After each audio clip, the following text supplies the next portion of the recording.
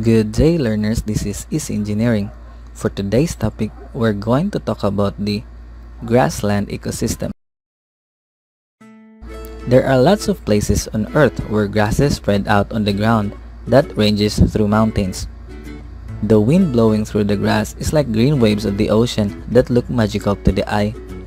These are the grassland biomes, and they are really amazing. So let's dive in to find out what they are. So what is a grassland?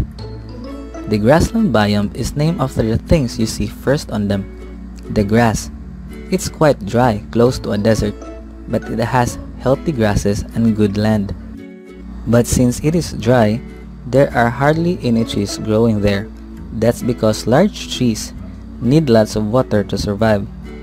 Now since there's very little rain, only the low grasses and wildflowers grow because they drink the water in the soil faster than trees do.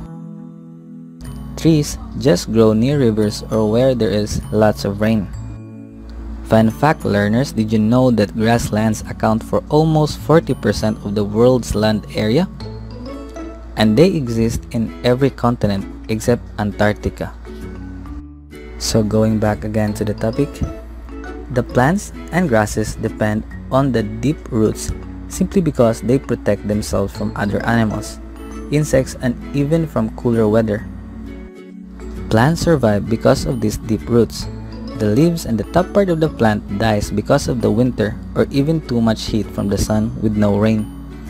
Either way, the root will still be alive and the plant will grow back. On the other hand, these deep roots can also help the plants to dig below and find water in the hot summer or when the land is very dry. The grassland plants are very unique in how they grow. They're just low to the ground and don't need much water.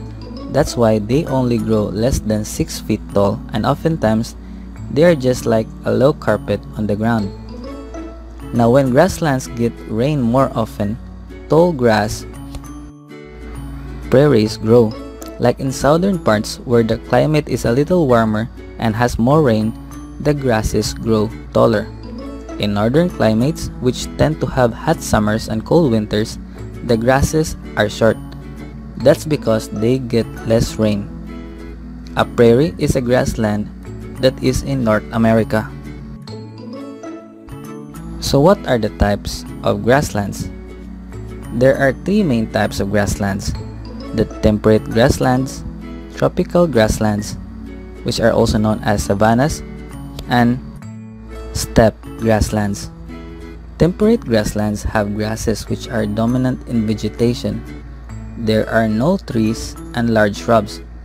The climate there varies more from summer to winter, and the amount of rainfall is less. Savanna, on the other hand, is a mixed woodland and grassland. Savanna grasslands are found between tropical rainforests and desert. We can imagine most of Africa for this grassland.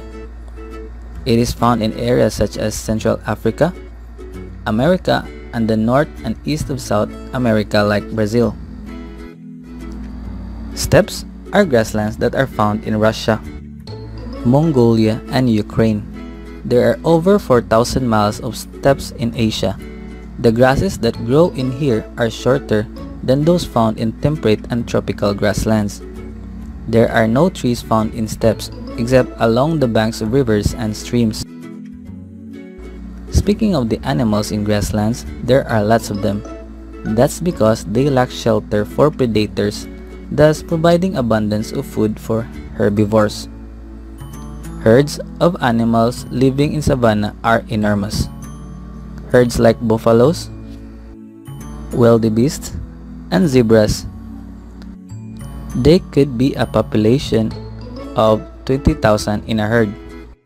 So those are the main 3 types of grasslands. Grasslands are very important to animals as this could be their last frontier.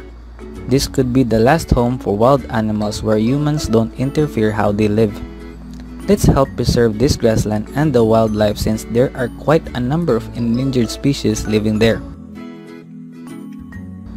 So learners, now we've learned a lot about how grasslands work. They're not just a cool view to share with, but they serve a greater purpose as well. So that's it. That is all for now. I hope you learned something today. Have a nice day.